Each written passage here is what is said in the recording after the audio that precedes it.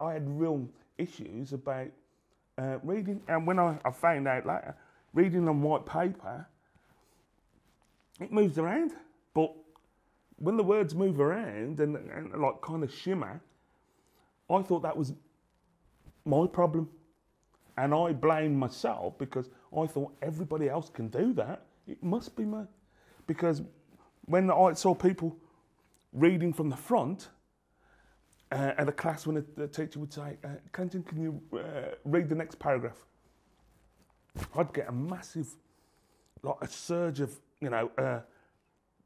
being scared. It's like being on the Big Dipper, and and you can feel your pit of your stomach. That's how it felt, and I felt so uncomfortable. And my behaviour to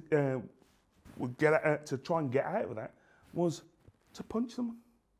So whoever, I remember that Amanda, and I just punched her because all I was thinking at the time, I wanted to get out of that situation because them words were more frightful than the head teacher who could cane me, or what my mum would do to me, or what my stepdad would do to me. All I was scared about was getting out of that uncomfortable position of words had real powerful things to me, but it wasn't in a positive way. Because I hear people when they say that, oh, when I read a book, I can feel the emotion and the image of. For me, when I tried to read a book, the words made me so angry because I couldn't decipher them, and people were reading things, and I used to, and the teacher would ask you, follow the, and I'm thinking, what are they reading?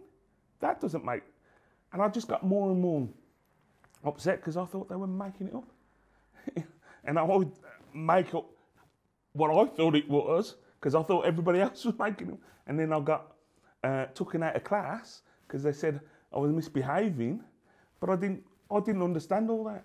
It isn't until later life that I understand that, and I use my experience to help other children with, dyslexia and stuff like that.